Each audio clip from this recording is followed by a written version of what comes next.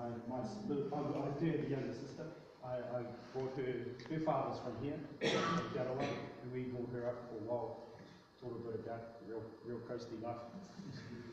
And the final example I want to share is whānau. One that exists within our whānau, epistemology of whānau adoption. And so this is a chief called Wepi Hapanui from Mātātua, from Ngati Awa. This is my father's grandfather, Kori, and his sister Eni.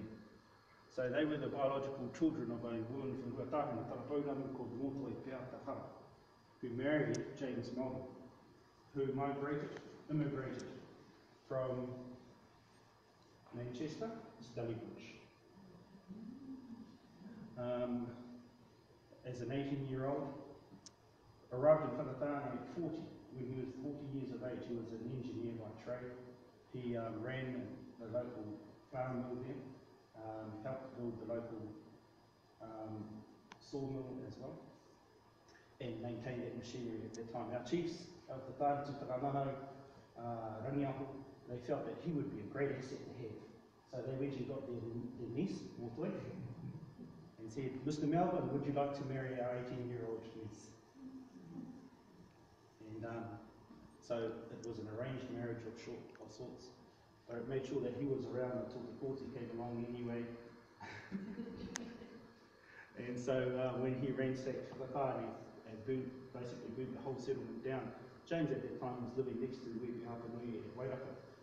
His house was burnt, he lost all of his possessions in that ransacking. George was only 2 at the time. Wepi Hapanui, having loose connections to Motoi, decided to whānau both of these two children, George and Anne. And later on in life, George was his name, his birth name was George, became later known as Hori Wepi. And Dad's father was also referred to as Harry Wepi. And James Melbourne wasn't actually a Melbourne, he was a Melbourne.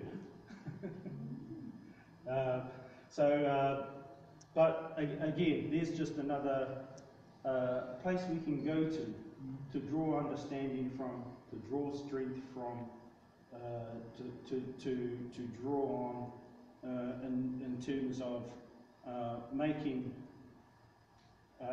creating our foundations and helping us move forward.